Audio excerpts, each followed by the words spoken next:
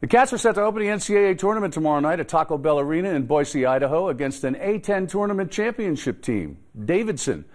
But will Jared Vanderbilt be on the floor with Kentucky? Keith Farmer's in True Blue Boise with more.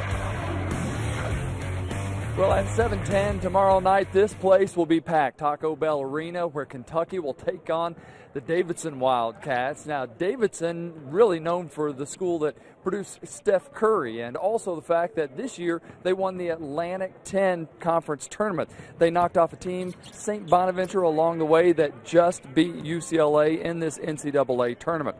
Kentucky, meantime, still without the services of forward Jared Vanderbilt, who injured his ankle before the SEC tournament. It's feeling better.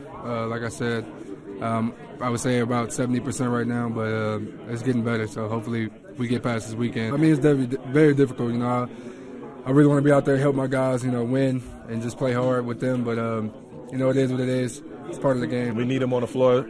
And if we could keep winning and we get him back on the floor, we're going to be a really dangerous team. I mean, not a lot of people's going to want to see us. Coach Calipari says he could even settle for maybe a 95 or a 90% Jared Vanderbilt, but he says that 80%, 75% just isn't enough to put him into the game, risk another injury, and maybe even mess with the chemistry of his Wildcats team. Kentucky and Davidson tomorrow night at 7:10. That'll do it from here at True Blue Boise. I'm Keith Farmer.